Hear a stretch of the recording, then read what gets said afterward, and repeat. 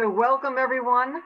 Thank you for joining us here at the Mechanics Institute online for our Tech in the City series, Four Lost Cities, a secret history of the urban age with author Annalee Newitz, who we welcome back.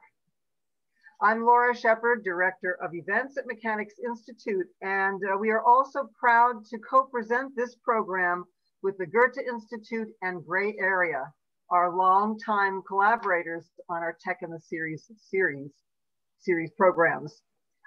If you're new to Mechanics Institute, we were founded in 1854 and we're one of San Francisco's most vital literary and cultural centers in the heart of the city.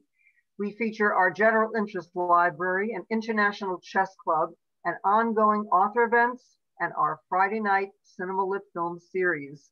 We have such good news for you that the library is now open 5 days a week. So come on down, get your books, do your research, hang out in our beautiful Beaux-Arts library.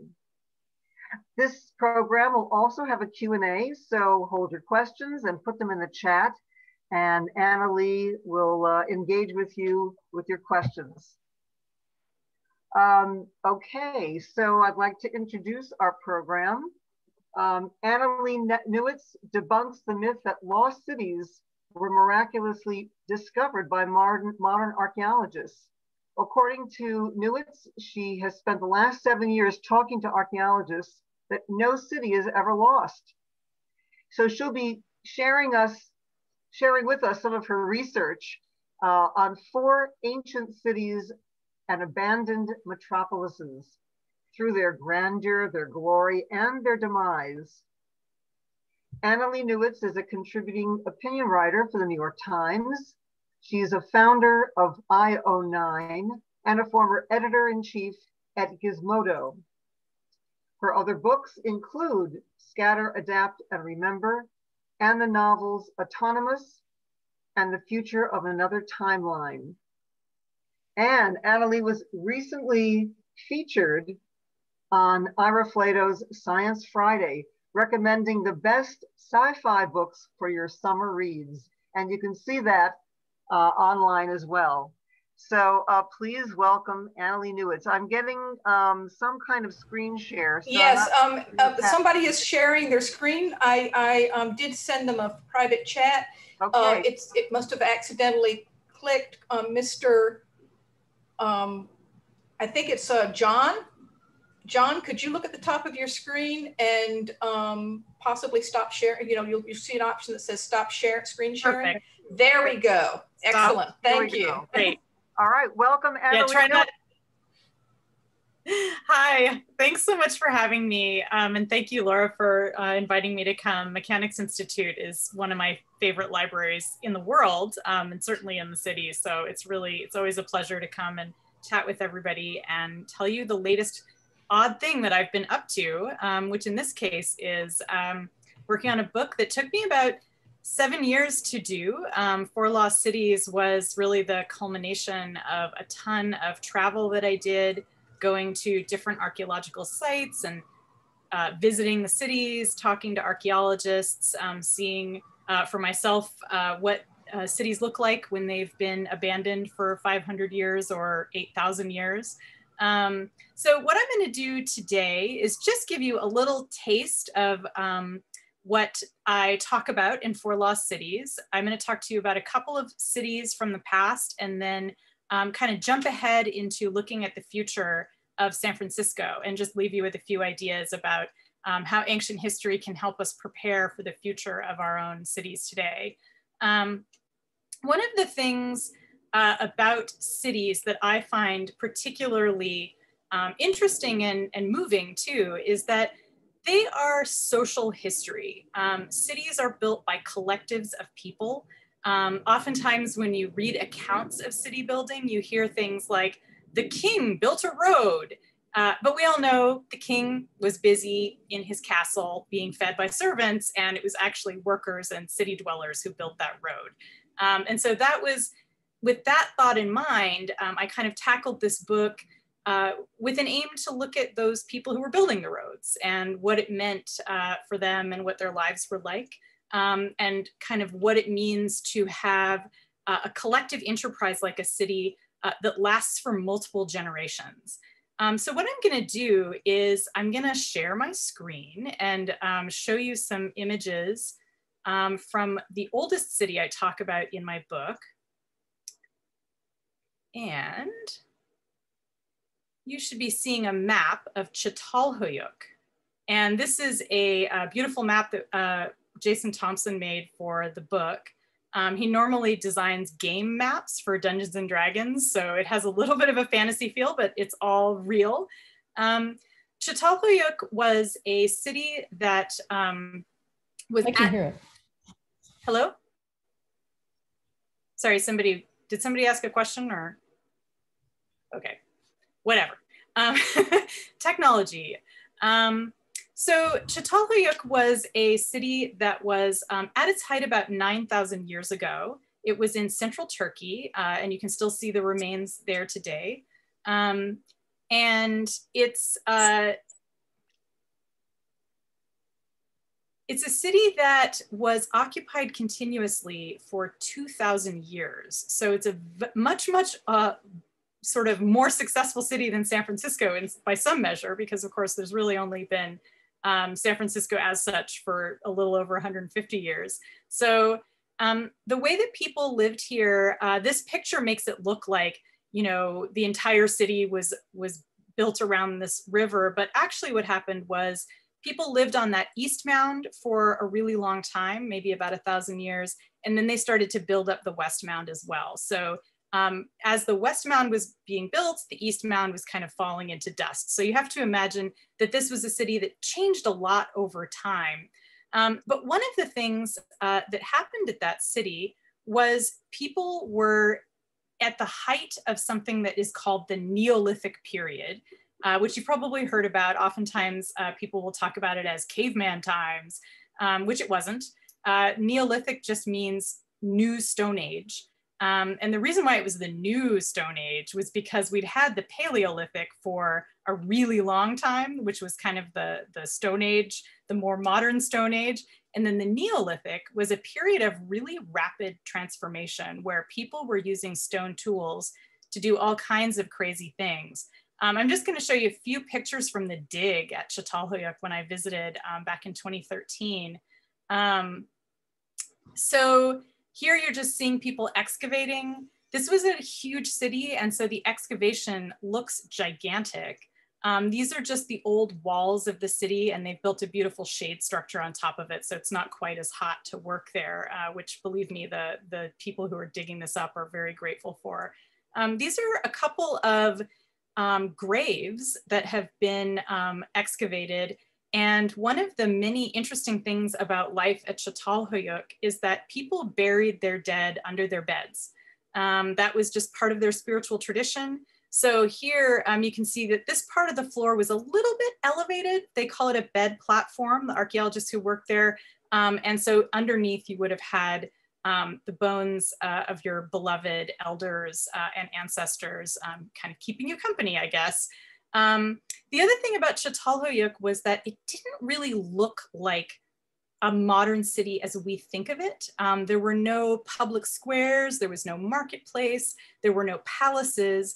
It was very much like a honeycomb structure with all the houses being roughly the same size and all squished up together like apartments, people sharing walls, you know, being very, very closely packed in.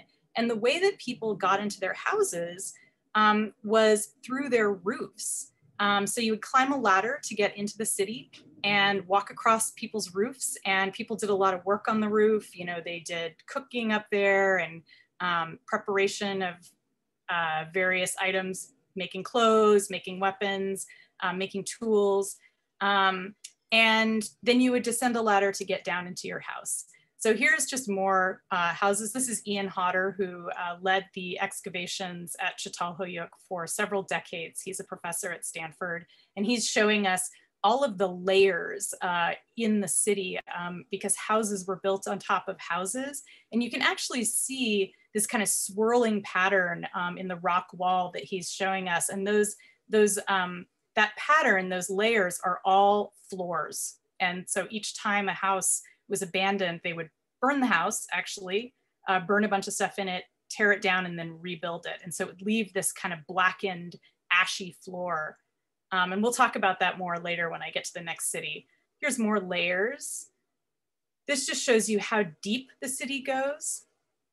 So to get back to this point that I was making about the Neolithic being the Stone Age and being this kind of moment of transition for humans who had been working with stone tools, one of the things that you can see in this picture is this is a very, very deep excavation into part of the East Mound. So you can see kind of how big this excavation is of a very tiny part of the city, but also how deep it goes, because of course, the deeper you get, the closer you get to the earliest parts of the city, because the newest parts are on top and the oldest parts are on the bottom. So down toward the bottom, I'm not sure if actually it's too clear here, but there's a little stripy stick. And the stripy stick is at what's called the dairy line. And archaeologists like to talk about that at Çatalhöyük because we have such a nice layered structure here that we can actually see a moment in time that they can mark physically with this little stripy stick where people start cooking with dairy products, which means a couple of things. It means that they had domesticated some animals, namely goats in this case, and also that we can see residue of milk in a lot of their cookware. Through chemical analysis, we can see that they were cooking with milk. And actually, there's a lot of evidence that they used dried milk and to make instant soup, which I think is delightful. I love the idea that 9,000 years ago, people had already figured out how to make instant soup. And this is a really interesting transition for the Neolithic period because suddenly you can see all this evidence of how people are engaging in agriculture and animal husbandry, and it's changing people's diets, it's changing their life ways, it's changing how they live. People had been living nomadically for tens of thousands of years before they settled down into cities like Çatalhöyük.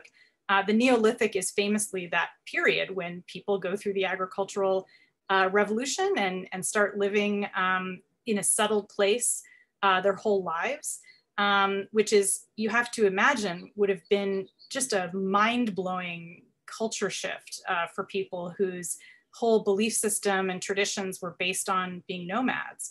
And so that little dairy line is a big flag. It tells us how people were changing in all parts of their lives because of this sedentary life.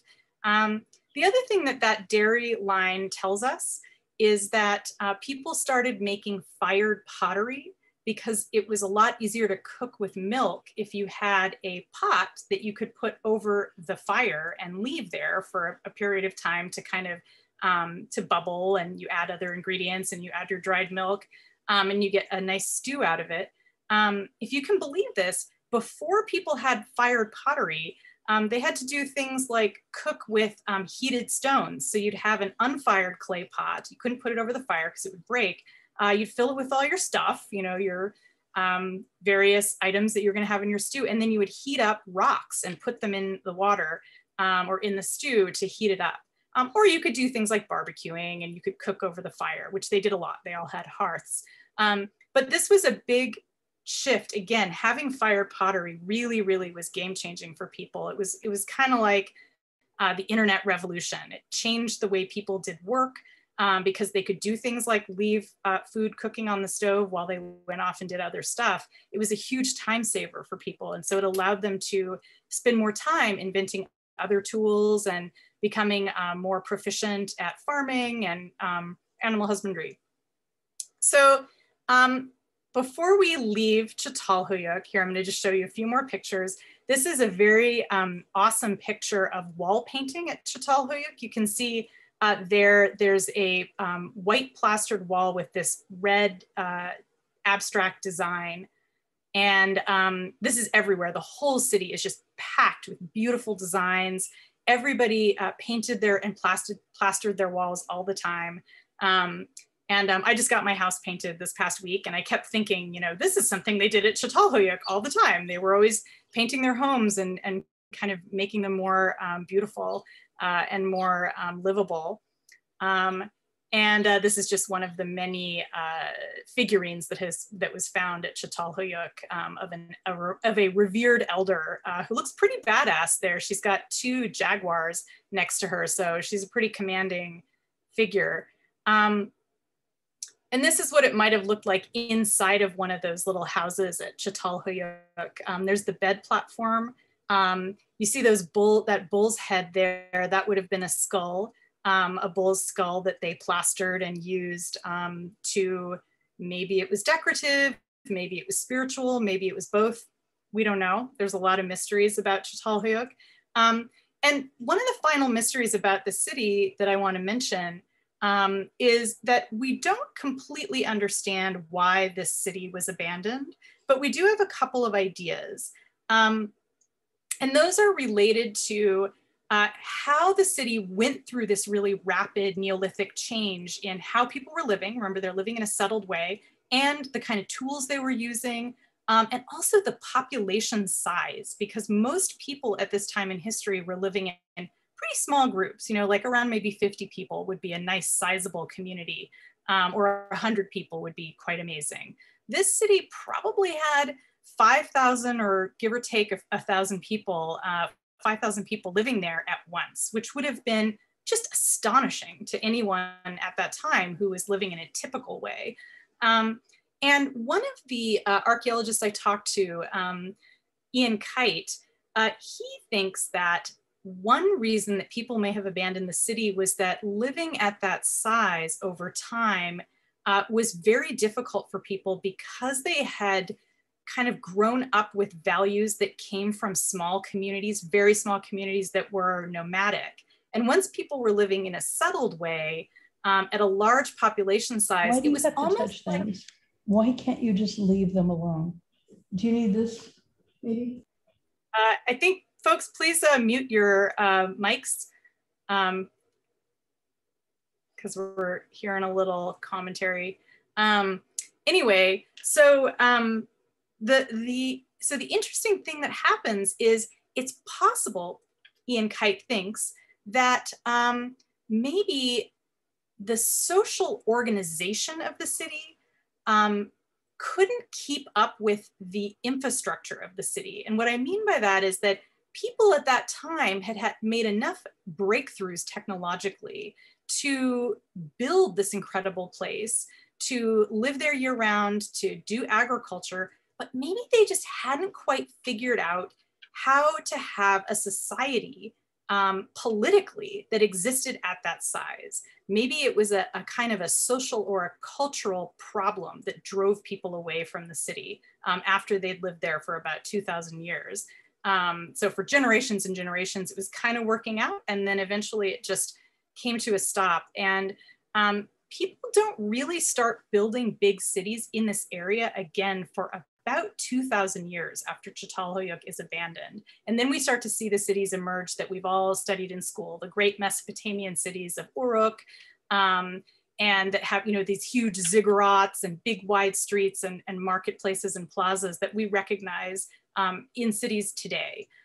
So there seems to have been a kind of retreat from urban life, at least briefly. And then people return, and when they return, their cities just look completely different. And so it's, I think, as I take you forward a little bit closer to the present and the future, I think it's interesting for us to hold in mind the idea that sometimes our problem with a city is a social or a cultural problem.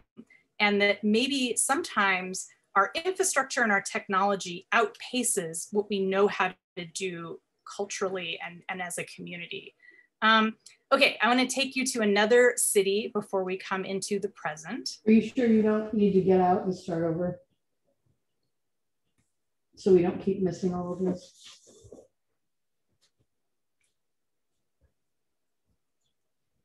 I don't know why you have to keep touching things. Why you can't just leave things You're alone. probably being heard by these other people here. Fine, I don't care. Folks, please mute your microphones. Thanks so much. All right, so I'm going to talk a little bit about another city in the book, which is many thousands of years later, all the way across the world. This is the city of Cahokia, which is located today in southern Illinois. It's an incredible indigenous city that was built starting in kind of the late 900s, so about 1,000 years ago, and it really becomes quite large in around 1050. And at the time that Cahokia is growing as a city, its population is around 30,000 people, which rivals the population of Paris at that time. So it's a very impressive city, on a global scale. And it's huge. And the reason why I love this map is that you can see how far the city stretched. It stretched all the way from southern Illinois through what is today East St. Louis and all the way across the Mississippi into what is today St. Louis. But the part of Cahokia that we think of as the central area, the downtown area, is in southern Illinois. And it's marked by this incredible earthen pyramid called today Monk's Mound. We don't know what the people building the city called it, but they were part of a tradition called the Mound Builders. They were part of the Mississippian culture, which was a big culture of linked indigenous groups that lived all the way up and down the Mississippi. There would have been tremendous cultural diversity among Mississippians, different languages and traditions, but they also shared enough traditions that they often traveled to each other's homes. And it appears that almost annually, people came to Cahokia. People from all up and down the Mississippi came to Cahokia for partying and for spiritual pageantry and just kind of an annual get together of all the friends and families that were separated during the year. And the city was built, as I said, around these massive earthen mounds. Monk's Mound is incredibly huge. I think I have a picture here. This is what it looks like today, and you can climb to the top. And when you get to the top, you can see St. Louis all the way across the river. It's just incredible, and it's something that appears to have been built very rapidly. The city, when people first arrived there, when the framers of the city first arrived, there were groups called the Woodland Indians who were living in small villages along the Mississippi River. And then suddenly this new group comes in and they just start building these crazy mounds that are just huge. Monk's Mound has like the footprint of the Great Pyramid at Giza, just to give you a sense of how large it is. And in fact, when Europeans first stumbled across the remains of this city, they had a theory that the ancient Egyptians had built it. Which turned out to be wrong. They also thought ancient aliens had built it, so that was also wrong. The thing that's really interesting about Cahokia, and the reason why I wanted to bring it up, and here I'll introduce you to some of the archeologists that I worked with there. This is a dig that I went to there. I attended the dig actually 2 years in a row, so I got to kind of see how they progressed. And they were excavating near Monk's Mound in a small residential neighborhood. And what they talked to me about, the two lead archeologists, let me find a picture of them. So that is Melissa Baltus on the left and Sarah Barris on the right. And they are two world experts on this area. And they're particularly interested in how the city started and how the city ended. And again, like Çatalhöyük, Cahokia's ending is kind of mysterious. We're not entirely sure why people left, but I'm gonna give you one of the ideas that Melissa had about maybe why they left. And I think it sheds a lot of light on how cities work in the present. But what happens at Cahokia is they haven't left behind anything that we recognize as writing. So we don't have any stories from the people who lived there 1,000 years ago kind of telling us what was going on. But what we do have is a very detailed city grid. And we know that the city underwent, and this is just from people mapping and digging and doing magnetometry overviews of the area, and looking at the arrangement of mounds and understanding how it changed over time. So the city starts out when it's first being built, kind of looking a little bit like just a bunch of villages squished together. You know, it's a lot of small neighborhoods that just kind of get next to each other. But then when the city reaches its height, when it's at its most populated, suddenly we've got that Monk's Mound right in the center of the city. It's got this huge, huge public plaza right next to it, which clearly is intended for people to come and listen to whoever's on top of the mound, talking to them and telling them stuff. Also, the Cahokians and the Mississippians generally are a very sports-loving society, and so they also play a lot of ball games in that plaza. So it's a dual-use plaza, sports and political events. And so when the grid is changed, it becomes a very strict north-south grid with Monk's Mound kind of at the center. And archaeologists think that that suggests that there was some kind of centralized control in the city. Not only do we see these monumental pieces of architecture that suggest that some people were elevated higher than others, but we also see that someone is telling everyone where to put streets and how to arrange them. You really can't have a super rigid grid without having some centralized authority that's kind of planning the city. So it appears that the city went through a phase of some kind of centralized government or governance, or maybe a set of leaders that kind of all agreed to work together. We don't know, but it's clear that, that the city's organization really changed. And toward the end of that period, and this is my favorite part of the story, what happens is, I'll take you back to that map so you can see a cool picture of it. So you can see here how there's a fence all the way around Monk's Mound.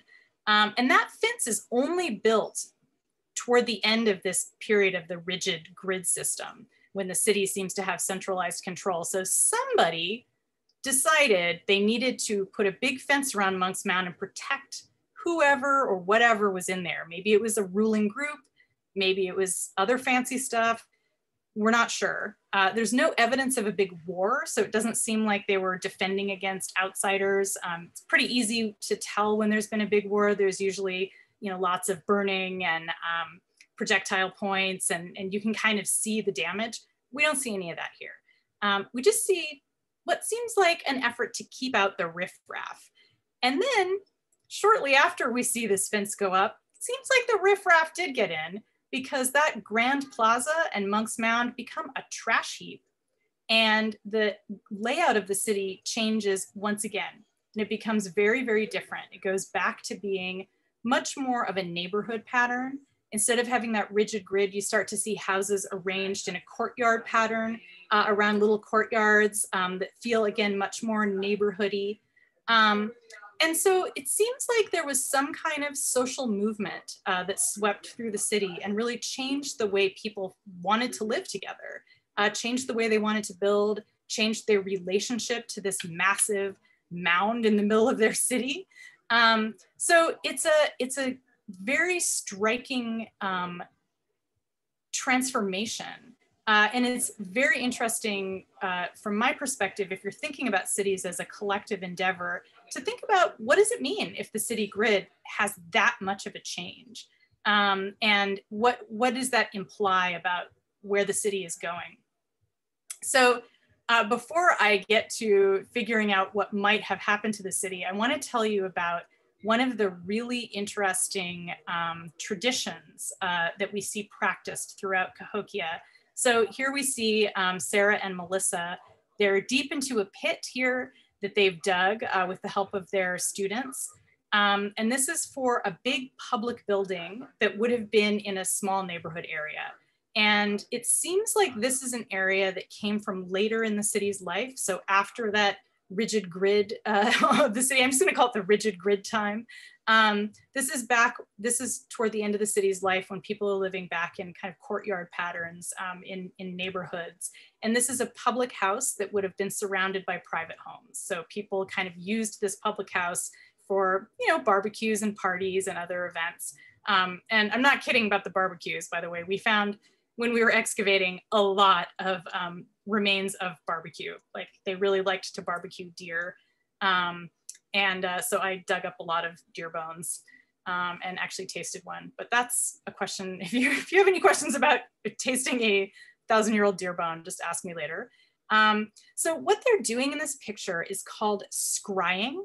And they're highlighting areas where they found walls, and the circles that they're making on the ground there are where they've found post holes. So places where people sank a piece of wood into the ground to be part of a wall or part of a support structure for one of the houses at Cahokia.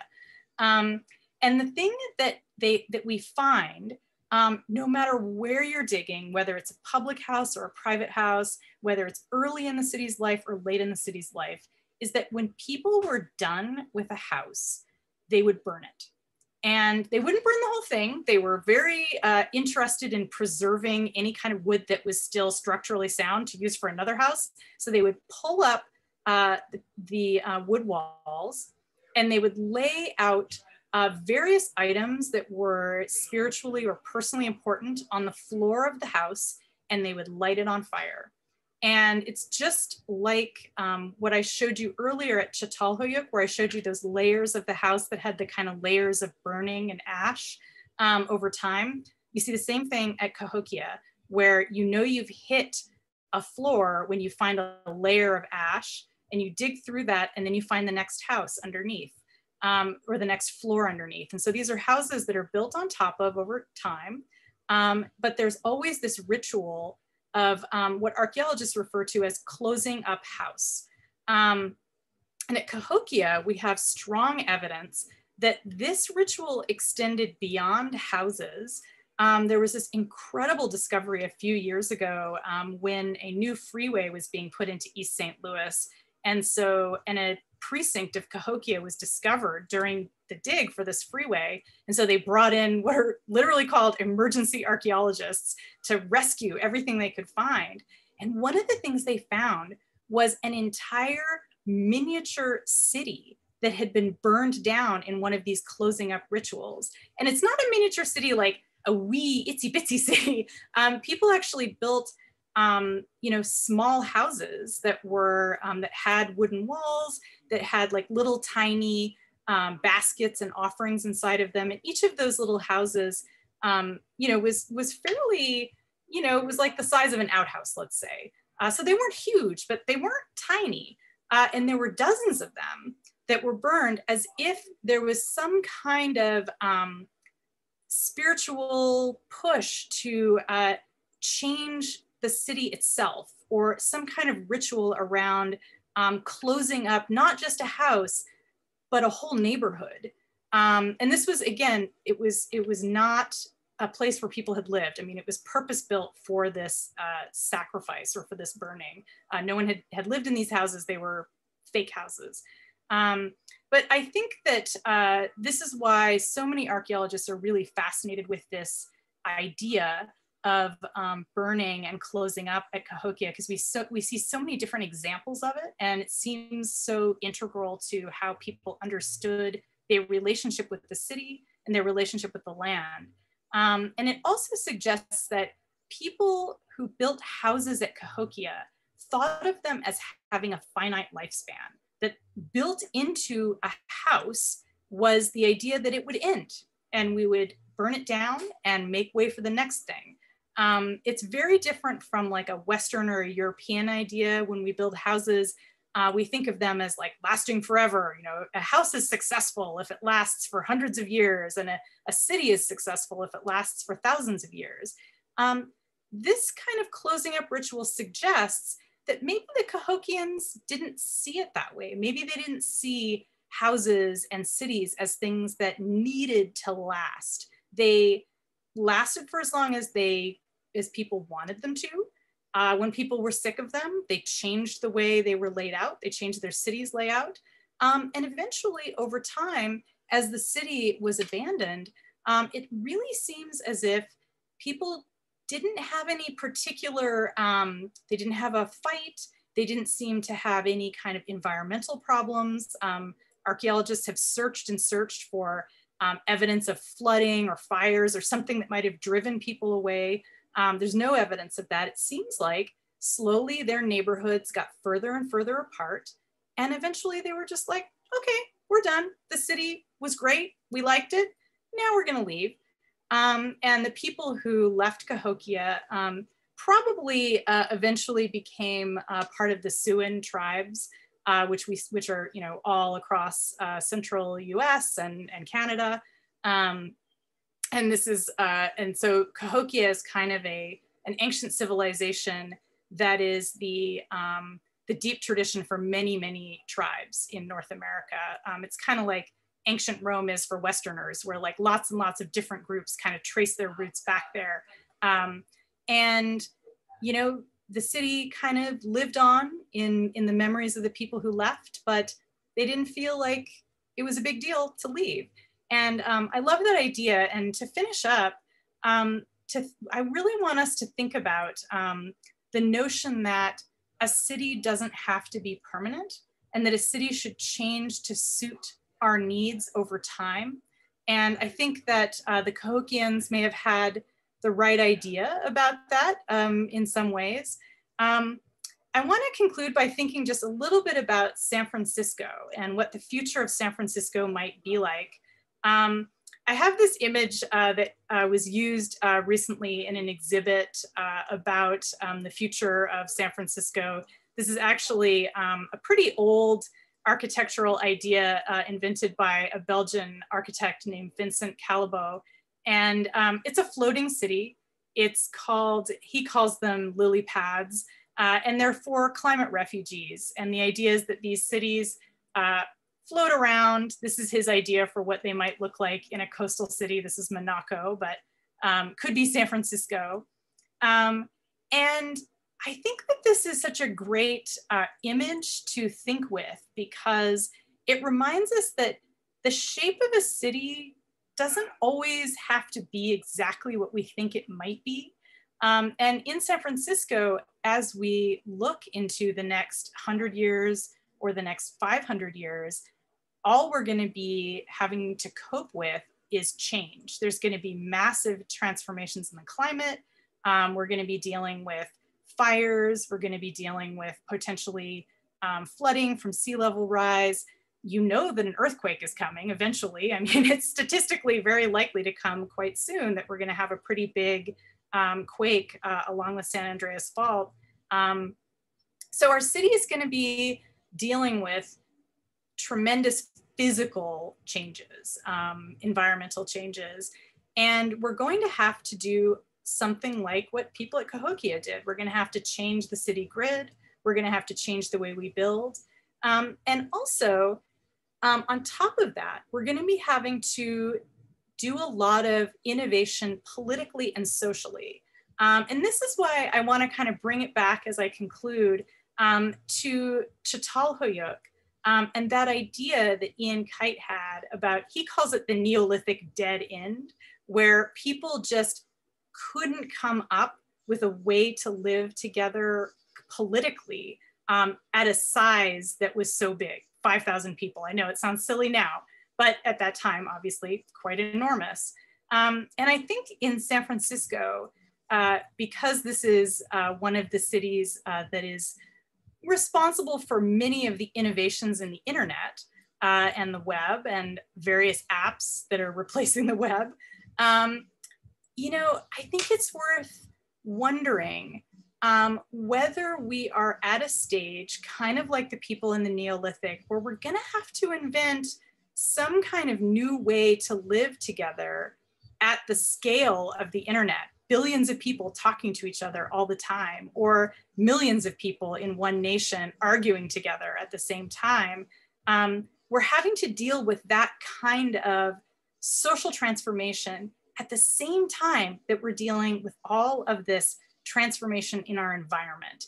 And in order to do that, we might have to do things like invent floating cities that sail around to help people who have been displaced by climate change, or something even weirder. I think that it's really important that as we move into the future, that we remember to think about weird stuff and about how incredibly changeable our cities are, and how much that depends on the political agreements that we make with each other. So, so thanks for listening to me talk about cities. It was lovely doing this, and I'm happy to answer questions. And I see that people were asking a zillion questions while I was in projection mode and couldn't see them. Pam Troy, our events assistant, will read off the questions that you have in chat. So keep putting them in the chat, and Pam will come back and read off a few of them to start. Sounds great. Pam, are you there? I am here. Hang on just one second. I had kind of a question. The first city you talked about, and your theory is that it was basically a social decision for them to abandon the city. Is that correct? Rather than a crisis that came up. Yeah, I mean, maybe it was a social crisis, but yeah, I think it may have been social. We don't know for sure. It's just that if you have the bones of your ancestors in your bed, that sounds like it's kind of an attachment to a place or attachment. It just seems that it would, I just think that raises a whole lot of it. It makes it kind of puzzling. I mean, I think that you're probably right. It's just there are crises that will arise that will not be reflected, materially, but it just. Yeah, I'm glad that you brought up the thing about having your ancestors buried in your house, because I think it shows how attached people were to their homes, because it's very hard. I mean, it's always hard to leave your home behind, no matter what, but it's especially hard if your home is also a place that you think of as being where you can commune with your ancestors, if that is how they thought of it. Archeologists, when I was there were a bunch of archeologists visiting at the same time, and they had this kind of very mannered brawl over whether Çatalhöyük, whether the people there experienced an idea of history or an idea of like cosmology or spirituality, and whether the city reflected a historical sensibility or like a spiritual sensibility. There were people arguing on both sides, and I think really it's both. That the city kind of embodied a sense of spiritual history, and that it would have taken some kind of cultural crisis to drive people away. And also it would have been slow. This was a city that people lived in continuously for 2,000 years. So abandonment took place on the scale of hundreds of years. So it was slowly shrinking for a very long time.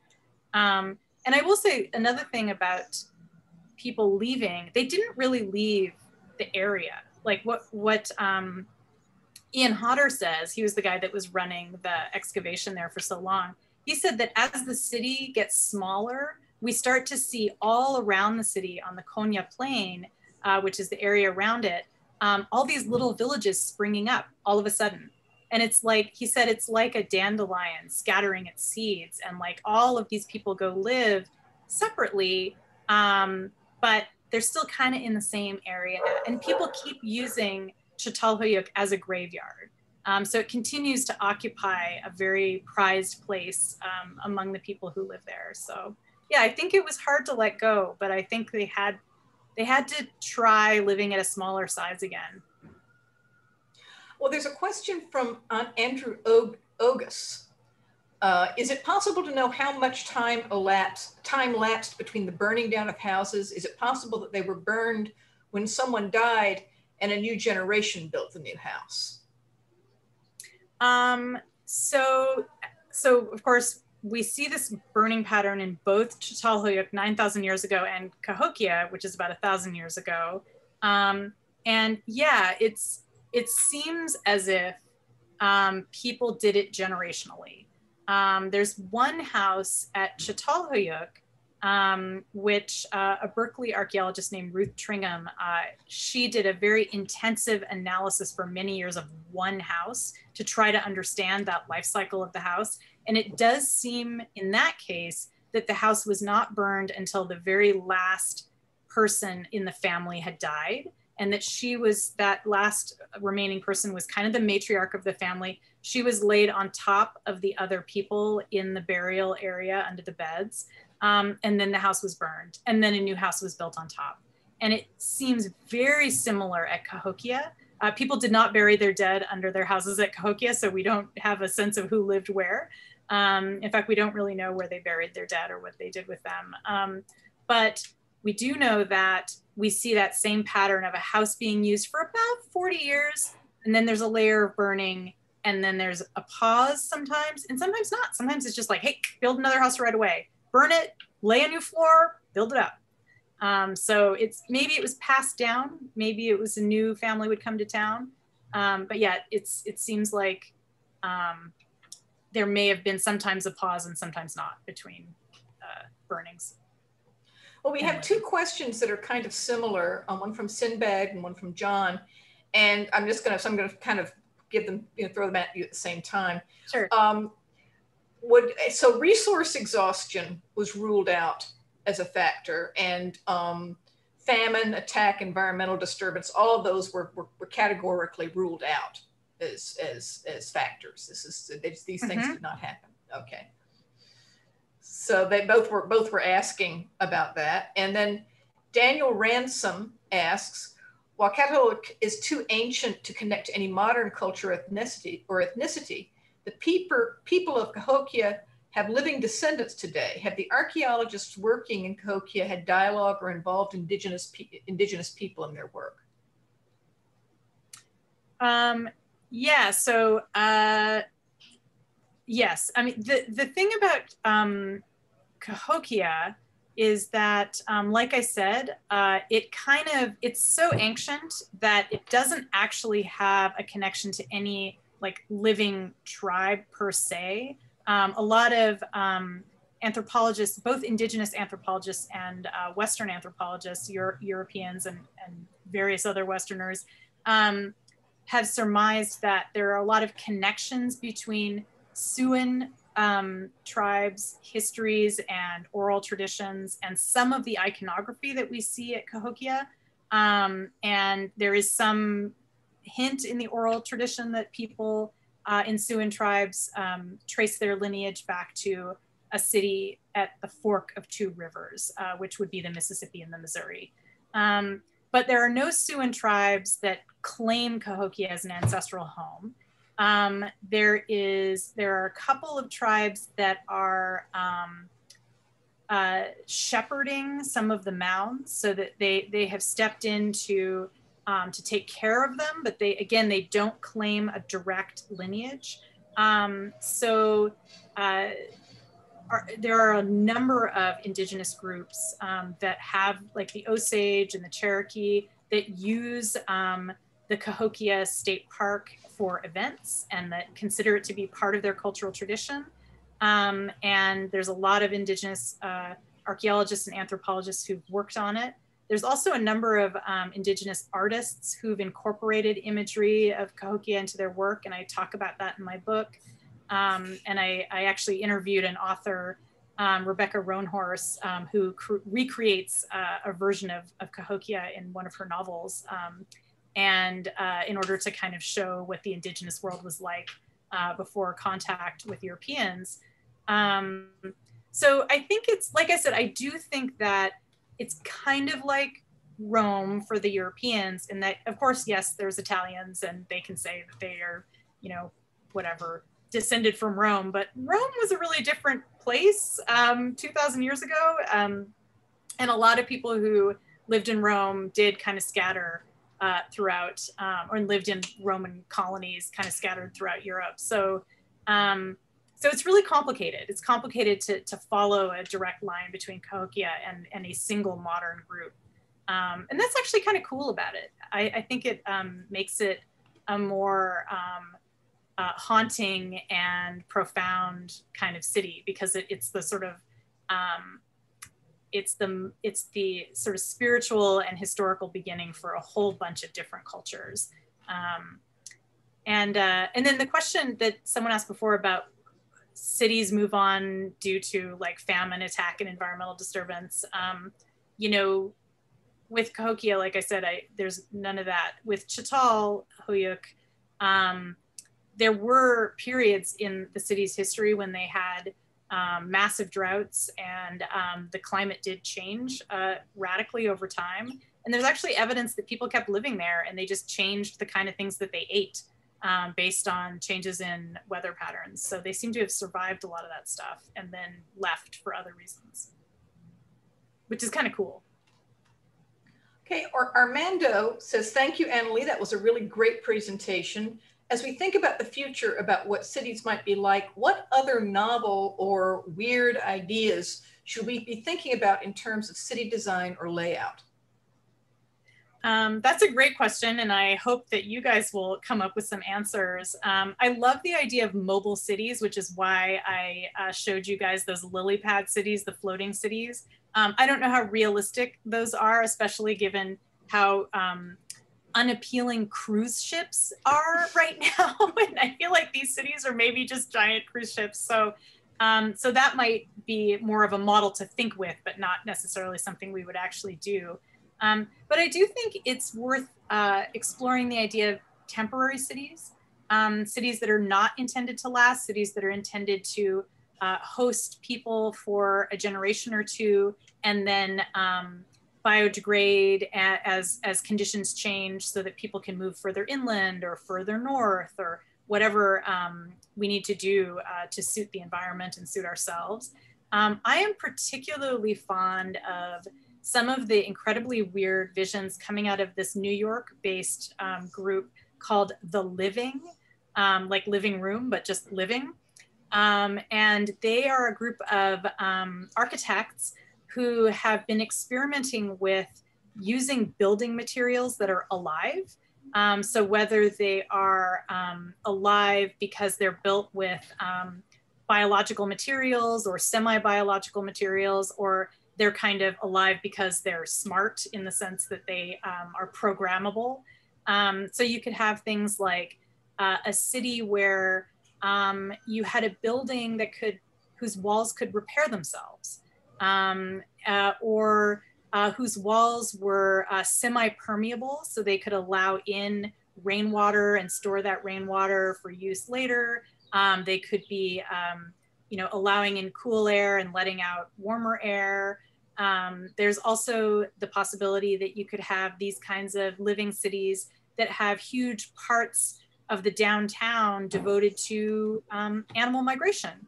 So animals don't get stopped at the border of the city. They're welcomed in, and it's like, here's a road. Did the antelope need to come through? Go for it. Oh, are there moose here? That's great. We've got a moose road. That's awesome. We probably wouldn't be able to tell the moose that, but we could sort of gently guide them down the road. And so I think imagining ways that we could make cities more like living organisms, more like things that function within the ecosystem.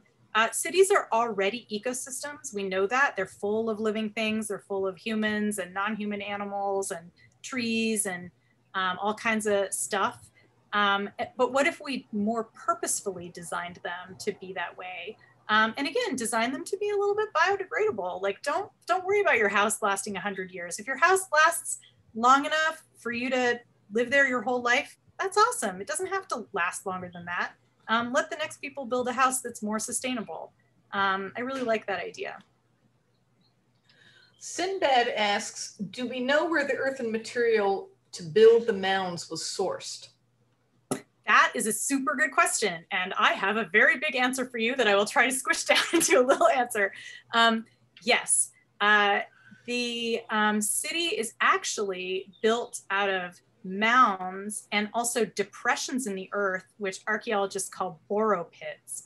And they call them borrow pits because it's literally where people took the earth, borrowed it to build the mounds.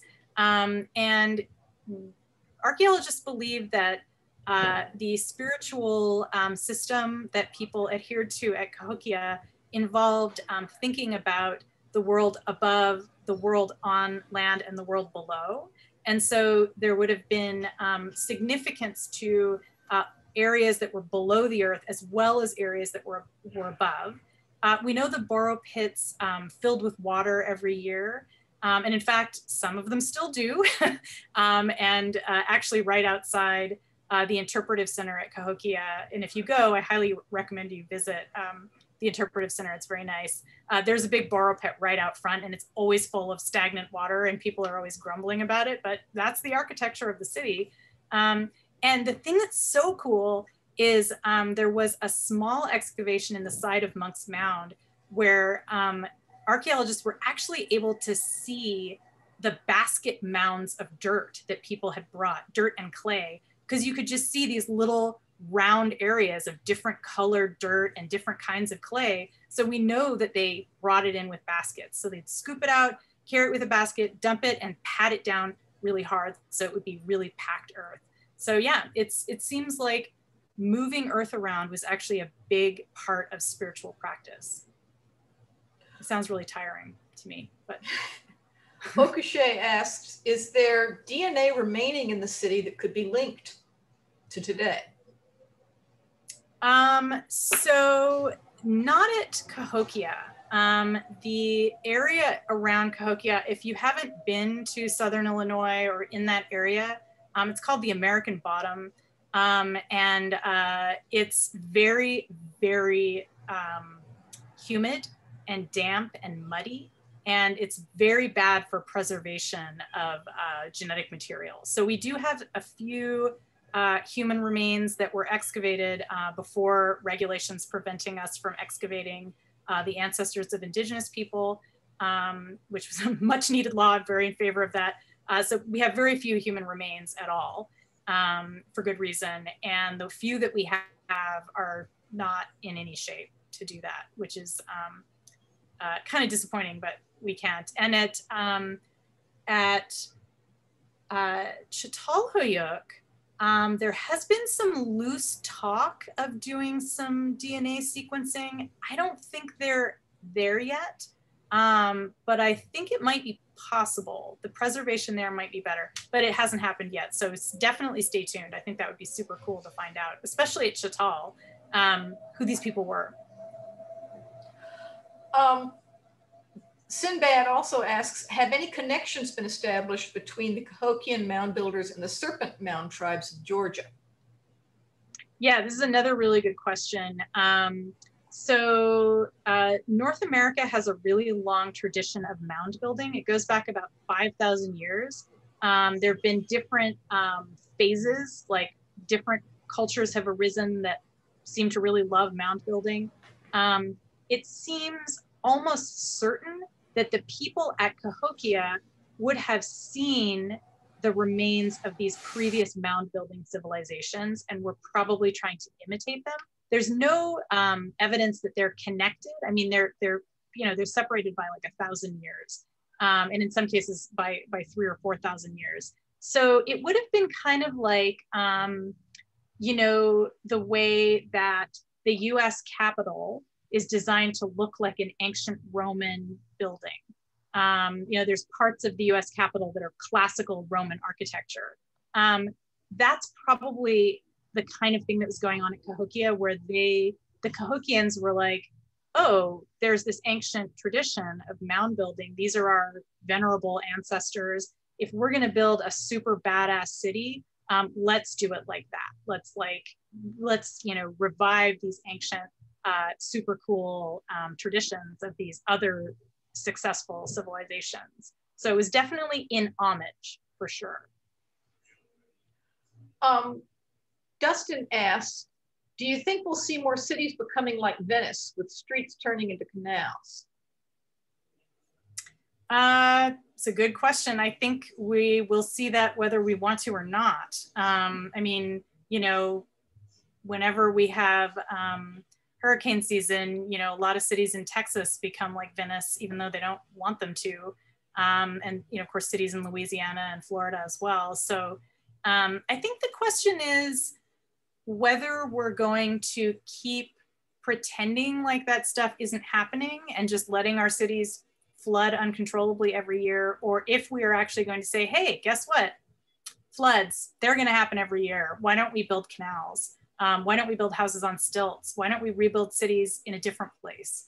And that's the big decision point that we're at right now. That's why I think we're kind of in a new Neolithic, a neo-Neolithic, where suddenly we're having to change really fast as a civilization to kind of meet the needs of our people. You know, we can't just sit here and say, all right, well, California's going to burn down every year, whatevs. You know, we have to start really intervening, right? And you know, doing what we can to prevent that kind of stuff from happening. I'm sorry to switch from floods to fires, but fires are very much on my mind right now as a San Franciscan, so. And Don Fox asks, were there any excavations of the mounds? If so, was anything discovered? Yeah, so there was the excavation that I mentioned at Monk's Mound, where they discovered the basketfuls of dirt and clay. So they discovered like how the mounds were built, essentially. There was, back in the 1960s, there was an archeologist named Melvin Fowler who excavated a mound at Cahokia. Again, this was before the regulations around excavating indigenous remains.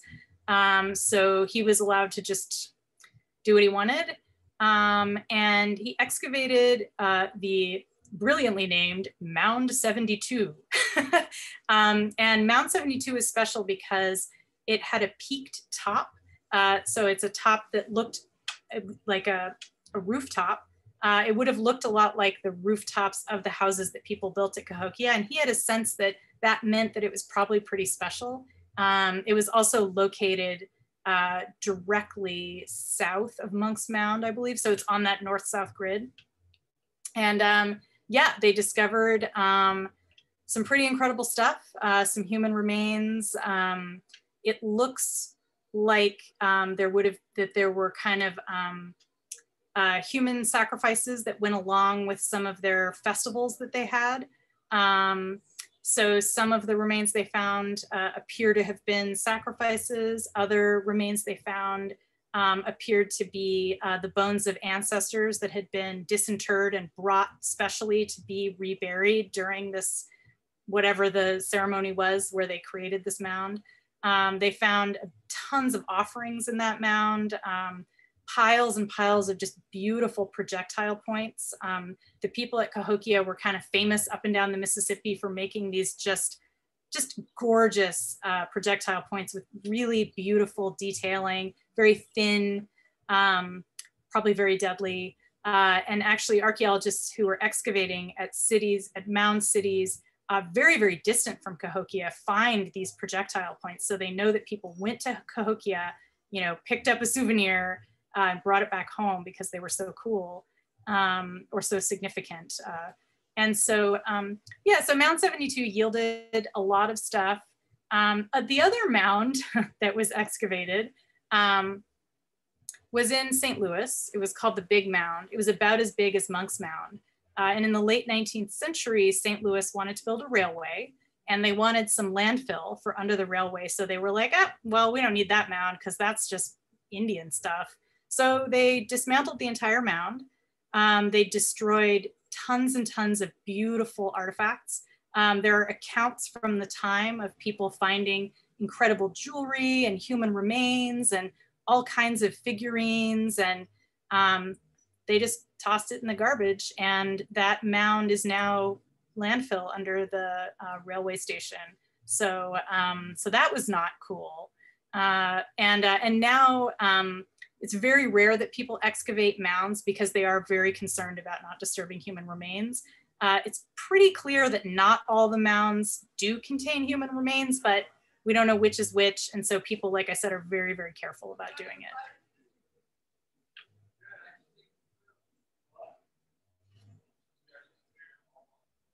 Laura, I think you had a question.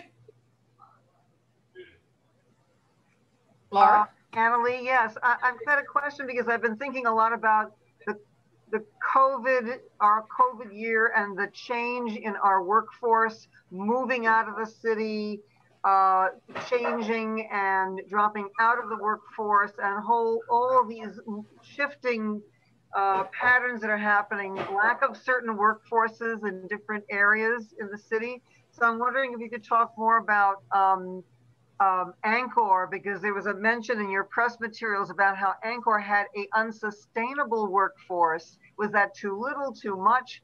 And just a reflection of what we're going through right now with employment and the workforce in San Francisco. Yeah, that's a really good question. It's a big answer. So again, I'll try to be brief, but one of the things I found in looking at all 4 of the cities that I talk about in my book is that a big question that keeps coming up is, who were the laborers?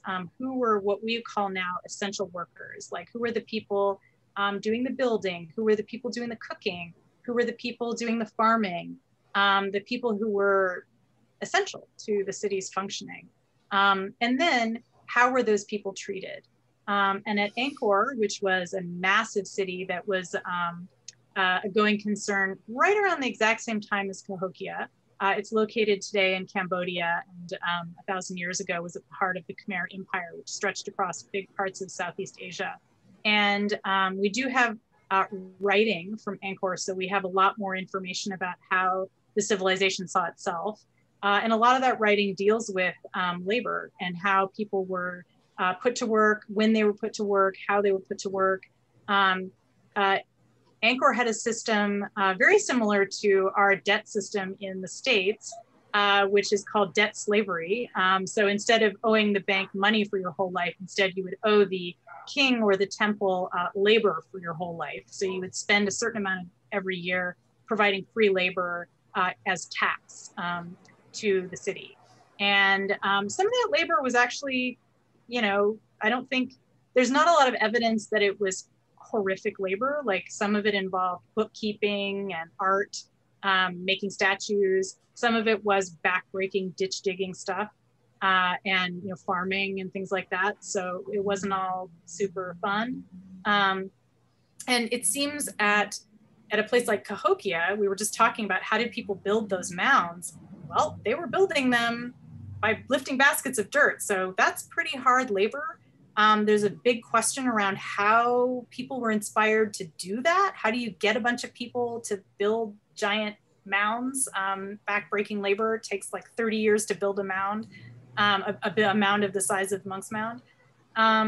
So one of the things we see, the pattern we see emerging, if we can talk about a pattern over 9,000 years, is that cities tend to get abandoned when the essential workers are mistreated.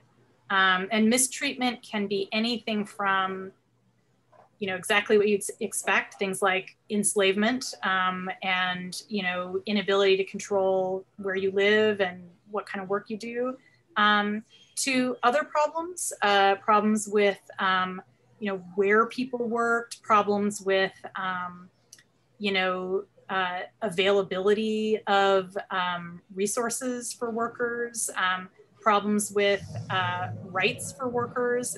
In Pompeii, which I talk about, we have lots and lots of information about the laws that governed enslaved people and freed slaves that, make it clear that they were not treated very well. At various points, they were mistreated, and at various points, they had a little bit more rights. So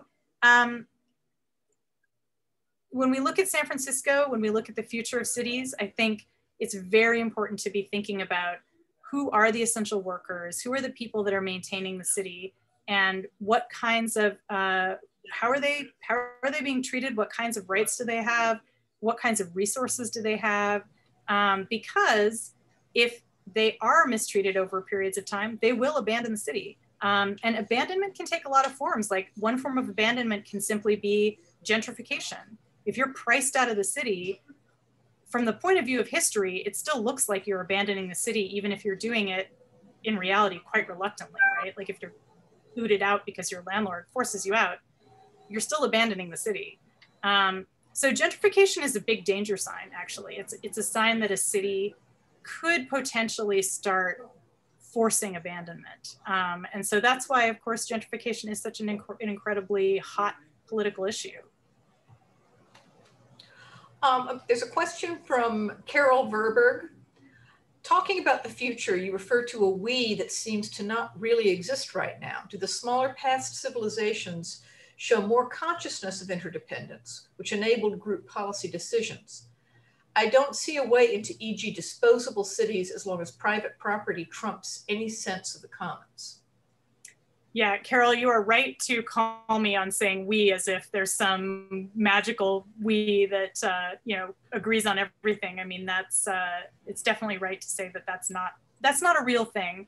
It's never been a real thing. All of the cities that I looked at were very diverse. They were full of people from all over, speaking different languages.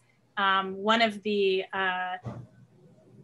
pieces of continuity throughout history is that cities are built by immigrants, and there's a lot of different ways that we know this. And a lot of it has to do with new science around chemistry that allows us to see where people were born versus where they died. So it can tell you if they traveled a long way to be where they are.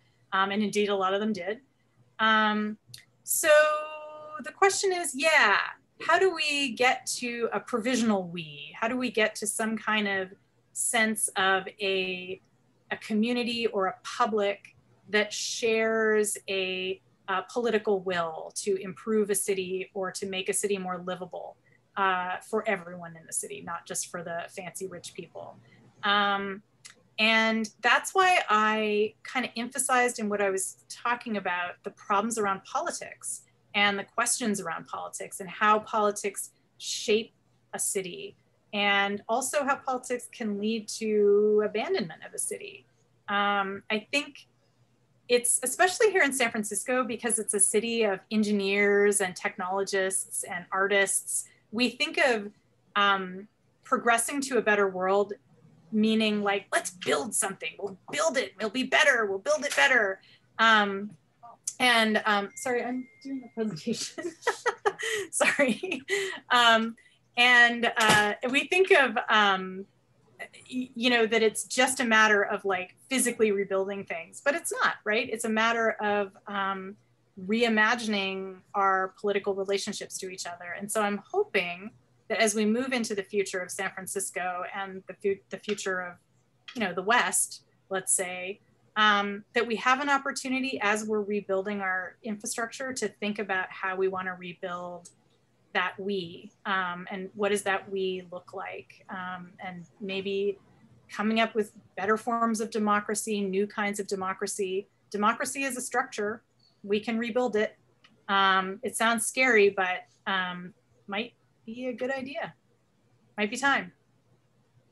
Okay, and one more question from Sinbad. Do I recall correctly that at least some of the mounds were thought to be middens, like the local shell mounds? They might be in some of the mound cities. At Cahokia, they usually used trash pits. So they didn't tend to pile stuff. There might be some though. I don't know for sure, but I do know that they did have some pretty intense trash pits. That's one of the things that people have excavated at Cahokia. And Tim Pocketat has a great paper. He's the one of the main popularizers of archaeology at Cahokia, and he's now the Illinois state archaeologist. And he excavated a trash pit that was so rank, it still smelled. Like when he finally got to the bottom of it, he said that there was just this horrible aroma. And they actually found the remains of barbecue, of course, because everybody's always having barbecue parties, but they also found a layer of ants like in the trash pit. So that's like the archaeologist's dream job, let's excavate trash. Oh, here's the ant layer. Here's the poop layer. So yeah, they definitely did that. And they also, they put their poop in like the rivers and in the water. So actually, one of the ways that we know the population of Cahokia is by measuring the amounts of poop in the lakes and the rivers. So the more people, the more poop. So that's some fun facts for you. So I have one more question, and it's from Elizabeth Gronwegen. Fascinating presentation. In your own imaginative pathway, Annalee, which came first, archaeology or urban planning? I guess urban planning. I mean, urban planning's been going on since cities and villages started. So I think of archaeology as being pretty modern. Like I think of it as being a very Western idea, and it really gets going in like the late 18th and early 19th century, you know, in Europe. It's really not, it's really a pretty peculiar thing that we do here, and not always appreciated for good reason. Great. Well, I want to thank Annalee Newitz for her inspiring views, stretching our minds to the past, present, and into the future with her new book, Four Lost Cities, and which you can get the book at any independent bookstore such as alexanderbook.com. And also, just to remind you that you should be in touch with your local, state, and national representatives for infrastructure bills, because we need it. We need it for our survival, and we need it for our redesigning and strengthening our cities and our urban landscapes. So Annalee, thank you for being so inspiring, as always, and look forward to having you back for whatever is next. Yeah, I look forward to returning in person, hopefully soon. Yes. All right. Thanks, everybody. Thanks for coming. Right, thank you, everyone, and good night. Thank Good you. night. Thank you, everybody. And I guess we can all just say bye. And I will close the doors very shortly. It's good to see everyone.